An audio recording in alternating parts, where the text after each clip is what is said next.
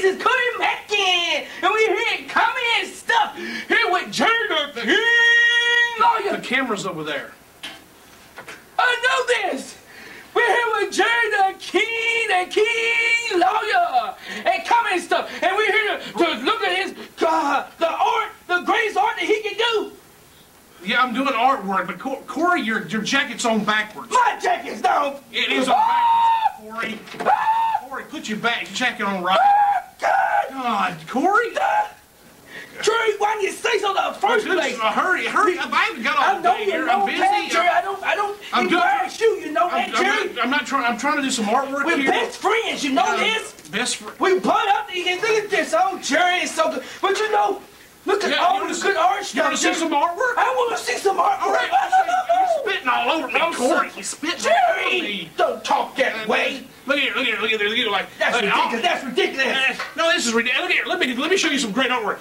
Austin Idol, look at that. Austin Idol. Austin Idol, look at that. Art draw. Isn't that great? And look here, this is the fabulous one. Stan Lane and Steve Kern. Stan Lane, Steve Kern. I don't know which one was the greatest. Which one of them. I know. And look at here. Look at Dutch Mantel. Dutch Mantel. But go ahead. Punch your hair. But I still love Dutch. He's got a lot of hair on his chest. Look, there's a lot of hair.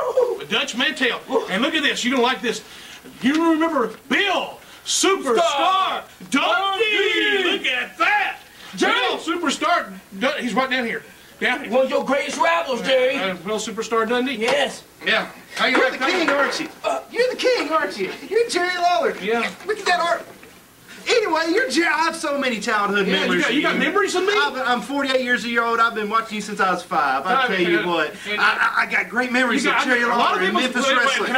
Jerry, wait, Jerry. He said he's been watching you since you was 5. He's one of your greatest. Let's don't get into something, okay? Okay, all right. And let's talk about you got. I know everybody's got great memories of me. Great Memphis memories of you against Joe LeDuc, where he picked you up over your head, over his head, took you to the top rope and threw you out to that table, and you had to have the leg surgery and all that stuff. That was great.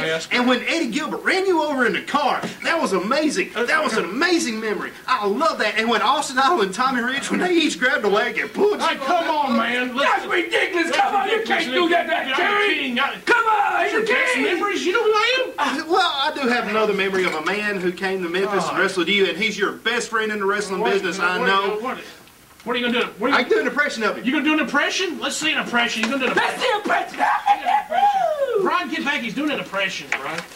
Don't talk to your son that way. Come on. That's ridiculous. Jerry the King Lawler. Kingfish, if you will.